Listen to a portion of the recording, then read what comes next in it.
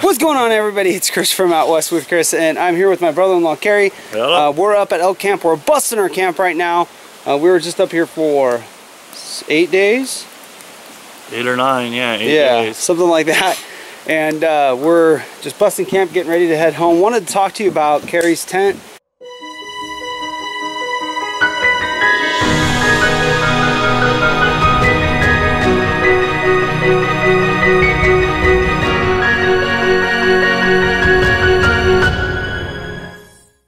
He's been using it for the past 3.5 years or so.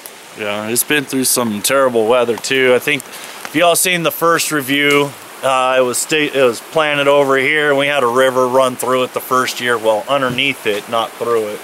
This year ended up with 2-3 inches of snow over the whole thing. Still haven't run a stake down on it yet. Been in high winds, and it's done awesome. Almost to the point where I'm ready to retire it just because I'm tired of seeing it. So yeah, it's done really well. This is it with its fly on right now. Without the fly, it actually has a pretty cool open roof design. Everything goes together pretty quick too. It takes, maybe if you have 2 people, maybe takes 10 minutes to put it up. Maybe, yeah. Super fast. Takes longer to get it out of the bag and get all the poles laid out than it does to put it up. And you don't have any holes in it. I mean, we've beat this thing up. Nope. You don't really have any holes or anything, right? Camp 3 years, 3 family camping trips, couple, well, large family camping trips, and then a couple with just us. And I think there's one small hole in the floor, and that was from a chair sliding on a rock. Yeah. But that's it. The snow load that this thing had a couple days ago was pretty impressive. Seriously, like 2 or 3 inches up on it, and didn't bend the frame, did nothing, and didn't leak through the fly. Shook it off, and it's wet snow too. It was real heavy snow this year.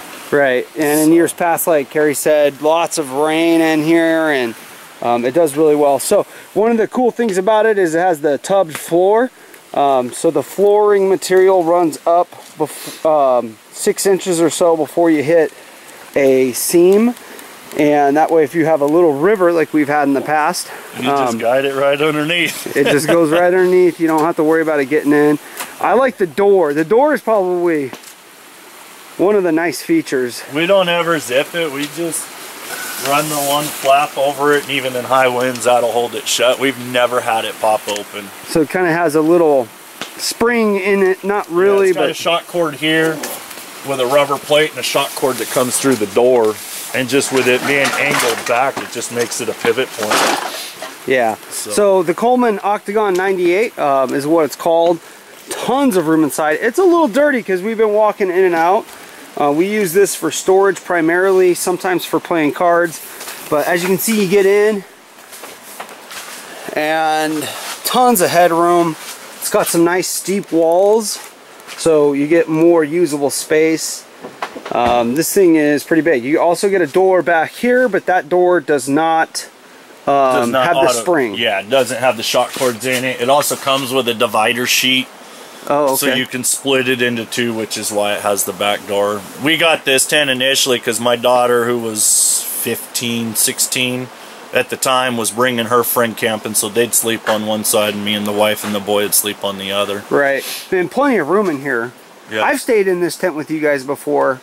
Yeah, we've had 6-7 people in here, no problem. So here it is without the fly on, and it's just really open. I like it. This is the worst thing that's happened, and that I think was due to a 4-year-old, a 5-year-old hit it with something. But really cool open design. Works good for a eating tent if you got a huge group. Works good if you got hot, humid weather. Just lay your bags in there, keeps all the bugs off. You get a little hookup, a little fabric ring up top. Used to have a plastic one. Yeah, that burnt because we had some heat transfer off of a lantern. That was fun that night when that fell down. But full screen sides, so it gives it a nice airy feel to it. So you've had it for 3.5 years. What are your plans with it now? I think it's going to become dedicated elk camp tent. Okay. So either that, or I got a couple people that could really use a tent that don't have means to get one, and it may get donated to them if I find a replacement for this. There you go. So after 3.5 years. Are you pretty happy with it? Yeah, I was kind of worried at first because it really wasn't that expensive for as big a tent it was. And do you remember how much it was? I don't even, not even a clue.